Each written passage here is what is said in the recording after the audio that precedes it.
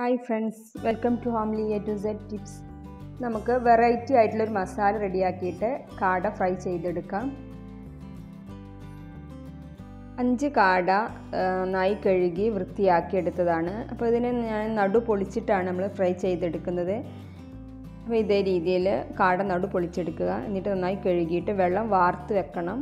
ഇതിലേക്ക് വേണ്ട മസാലയിലേക്ക് ഒരു വലിയ ഉള്ളിയുടെ പകുതി, 2 പച്ചമുളക്, ഇതൊരളവിലുള്ള ഇഞ്ചി, ഒരു 8-10 വെളുത്തുള്ളി, കറിവേപ്പില, മല്ലിയില. നമുക്ക് ഇതെല്ലാം കൂടി നന്നായി ഒന്ന് അരച്ചെടുക്കണം.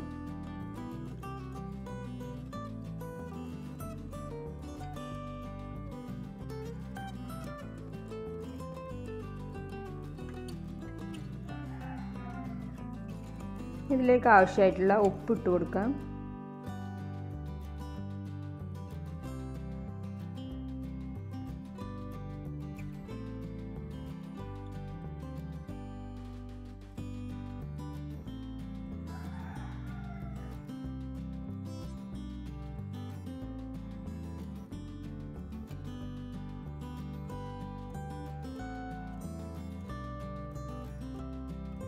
അപ്പോൾ ഇതിലേക്ക് നമ്മുടെ ഫ്രൈക്ക് നല്ലൊരു ചുവന്ന കളർ കിട്ടുന്നതിന് വേണ്ടിയിട്ട് കാശ്മീരി ചില്ലി പൗഡർ ചേർത്ത് കൊടുക്കുന്നുണ്ട്.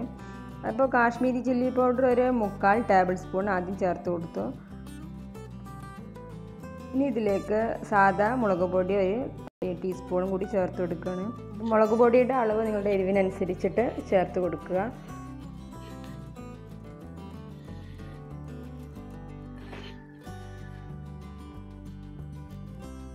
ഇനി ഇതിലേക്ക് 1/2 ടീസ്പൂണ് മഞ്ഞൾപ്പൊടി ചേർത്ത് കൊടുക്കണം.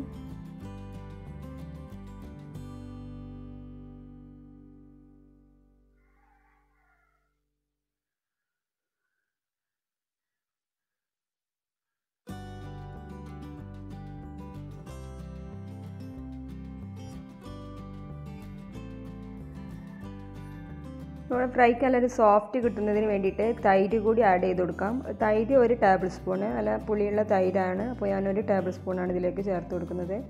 ഇനി എല്ലാം കൂടി നന്നായി പേസ്റ്റ് രൂപത്തിൽ അരച്ചെടുക്കാം.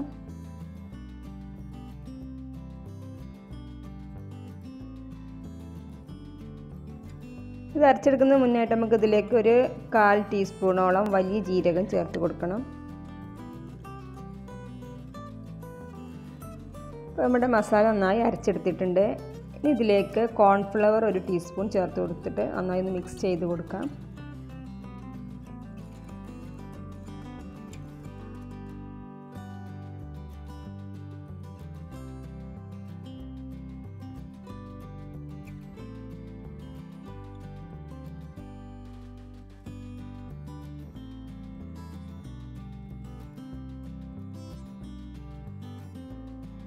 ഇതിലേക്ക് നമ്മൾ വാർത്ത് വെച്ചിട്ടുള്ള ഓരോ കാട പീസ് എടുത്തിട്ട് നന്നായി തേച്ച് പിടിപ്പിക്കണം.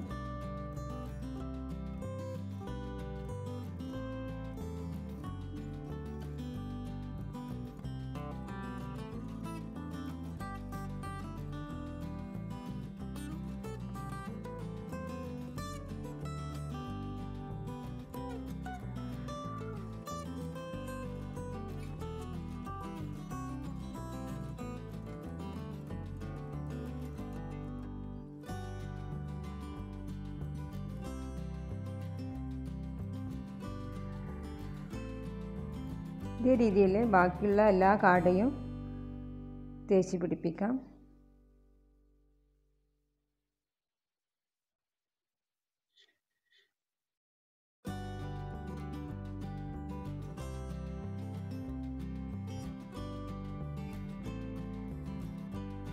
ഈ മസാല എല്ലാം ഈ കാടയിലേക്ക് നന്നായി പിടിക്കാൻ വേണ്ടിയിട്ട് നമുക്ക് 1 മണിക്കൂറോളം ഫ്രിഡ്ജിലേക്ക് മാറ്റാം.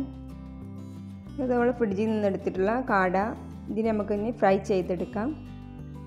ഒരു കടായി അടുപ്പിൽ വെച്ചിട്ടുണ്ട്. ഇതിലേക്ക് ആവശ്യത്തിന് ഓയിൽ ഒഴിച്ച് കൊടുത്തു. ഇനി ഓയിൽ നന്നായി ചൂടായി വരുമ്പോൾ നമുക്ക് ഇതിലേക്ക് കാട ഇട്ട് കൊടുത്തിട്ട് ഫ്രൈ ചെയ്തെടുക്കാം. ഇതിലേക്ക് ഓരോന്നായി ഇട്ട് കൊടുത്തിട്ട് നമുക്ക് ഫ്രൈ ചെയ്തെടുക്കാം.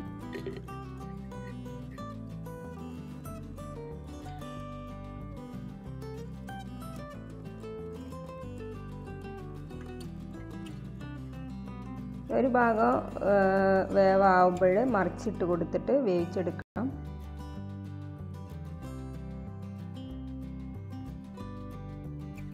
നമ്മുടെ കാടയുടെ 2 വശവും നന്നായി വെന്തിട്ടുണ്ട്. ഇനി ഇത് നമുക്ക് മറ്റൊരു പാത്രത്തിലേക്ക് മാറ്റാം. നമ്മുടെ ടേസ്റ്റി ആയിട്ടുള്ള കാട ഫ്രൈ റെഡി ആയിട്ടുണ്ട്. ഇതേ രീതിയിലൊന്ന് ട്രൈ ചെയ്ത് നോക്കുക. അത് വളരെ ഒരു വെറൈറ്റി ആയിട്ടുള്ള ടേസ്റ്റ് തന്നെയുണ്ട് ഈ കാടയ്ക്ക്. നല്ല സോഫ്റ്റും ഉണ്ട്. ഇത് ട്രൈ ചെയ്ത് നോക്കിയിട്ട് നിങ്ങളുടെ കമൻസുകളെല്ലാം കമൻറ്റ് ബോക്സിൽ വിടുക. സബ്സ്ക്രൈബ് ചെയ്യുക. Thanks for watching.